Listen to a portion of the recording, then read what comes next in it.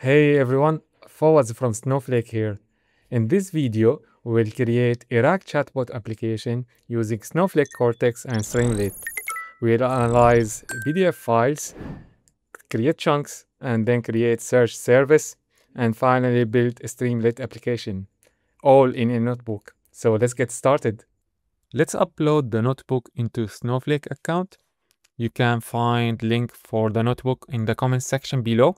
Once uploaded, import all required libraries and click on Start to activate the notebook. We have two options to run the notebook, either to run all cells or cell by cell. So for this example, I'm using a PDF for KubeCon schedule.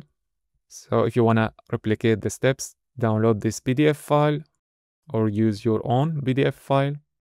The first step is to create a stage and list available files in Snowflake. You can create stage by selecting the database and schema and select the encryption.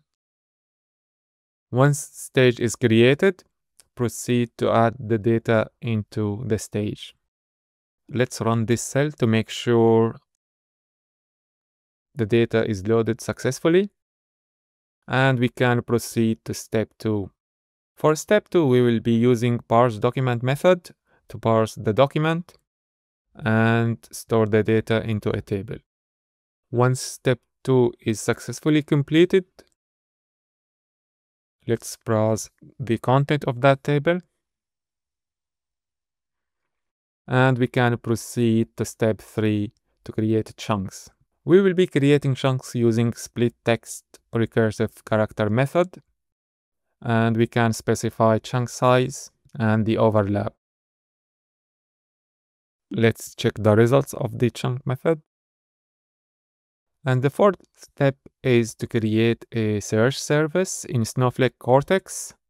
As you can see from this image, we have the Cortex search and Cortex LL functions. And once we create the search service, we can proceed to create the Streamlit application. For the search service, you can specify the warehouse, target lag, and which model you want to use.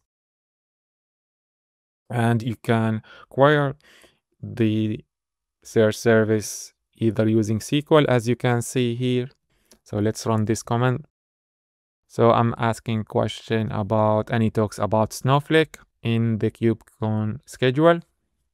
I got results in JSON format, or you can query the service using Streamlit, as you see here, using Python. This is 5 steps. First is to import and set up the Streamlit application. Second is to initialize the chatbot and service metadata. Then we can query the search service, create and process the prompts, and finally get the results. Let's run the Streamlit app and ask the chatbot a few questions about KubeCon schedule and sessions. So I can ask any talks about Snowflake. So it's giving me an answer. There is a session about cloud native innovation from AI to edge. And the presenter is Ricardo Aravena from Snowflake. I can also ask any talks about AI.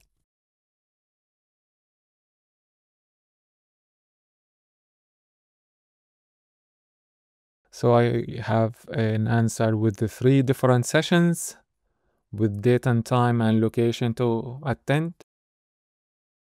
So feel free to update the Streamlit app with different prompts or even update the PDF files with your own use case